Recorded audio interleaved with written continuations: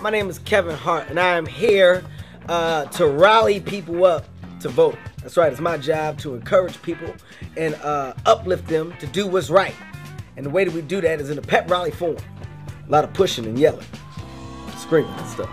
What would I say to the young people who say that this election doesn't matter? I would say I was you at one point in time. I felt that it was cool to say things like this election doesn't matter. But it's because I didn't know.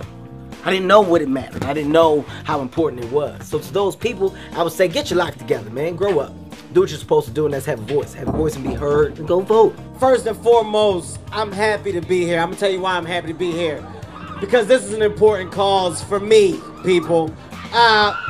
Woo! He inherited a mess, man. And it takes a lot longer than 4 years to clean that mess up. So we as people need to help continue this, help this man continue that journey of fixing this economy and putting us in a better state. I'm Kevin Hart, and I'm telling you to vote early in North Carolina. And you can tell I'm serious because I got buttons.